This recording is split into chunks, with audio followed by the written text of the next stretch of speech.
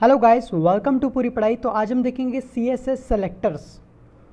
They are mainly 3 type of CSS selectors: element selector, ID selector and class selector. ये हमारे पास 3 selectors होते हैं। Element selector होता है, ID सेलेक्टर होता है और क्लास सेलेक्टर्स होता है।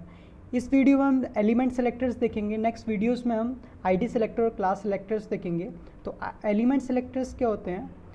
Element selectors, the element selector select the element based on the element name. तो एलिमेंट नेम के हिसाब से आप सेलेक्टर्स को चेंज कर सकते हैं। जैसे एग्जांपल है छोटा सा आपके पास सामने, पी टैग लगाया हुआ है। पी एक एलिमेंट है आपका, या टैग भी कह सकते हैं। इस टैग को हमने चेंज करना है, सेंटर करना है और रेड करना है। तो किस तरह से करेंगे हम, मैं आपको बता देता हूँ। इसके लिए हम अपने नोटपैड पे जाएंगे। नोटपैड में यहाँ पे आपको CSS बनानी होगी। किस तरह से, मैं आपको ऑलरेडी बता चुका हूँ कि स्टाइल लिखेंगे। इंटरनल CSS की वीडियो में आपको ये चीज़ें मिल जाएंगी। स्टाइल, STYLE स्टाइल, ये स्टार्टिंग और क्लोजिंग टैग है स्टाइल।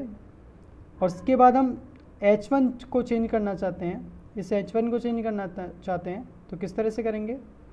H1, उसके बाद opening and closing braces, curly braces, और कलर हम चेंज करना चाहते हैं।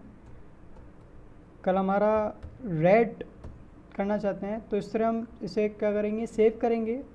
चेंज करने के बाद यहाँ पे हमने सेव करा है एलिमेंट सेलेक्टर .html से। .html से हम सेव करेंगे। सेव करने के बाद हम उससे एलिमेंट सेलेक्टर, इसे हम ओपन करेंगे। किसी भी ब्राउज़र में ओपन कर सकते हैं। यहाँ पे आप देख सकते हैं जो सामने आपका लिखा हुआ है एलिमेंट सेलेक्टर, वो कि रेड हो गया है। तो इस तरह से आप चीज़ों को चेंज कर सकते हैं एलिमेंट को सेलेक्ट करके।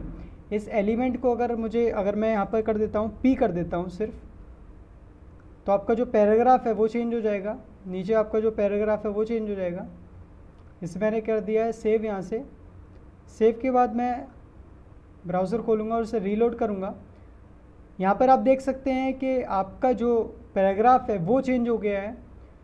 तो इस तरह से हम एलिमेंट को सेलेक्ट करके, डिफरेंट एलिमेंट को सेलेक्ट करके उसकी प्रॉपर्टीज़ चेंज कर सकते हैं, कलर कर सकते हैं, साइज़ कर सकते हैं। ये सारे एट्रीब्यूट्स मैं आपको आगे बताऊंगा। तो इस तरह से आप चीज़ों को चेंज कर सकते हैं एलिमेंट सेलेक्टर यूज़ करके। सो आई होप आपको एलिमेंट सेलेक्टर समझ में आया होगा। So thank you guide, meet me on next video. तब तक के लिए good bye. Your feedback is valuable for all, so please comment, like and share with your friends. Thank you.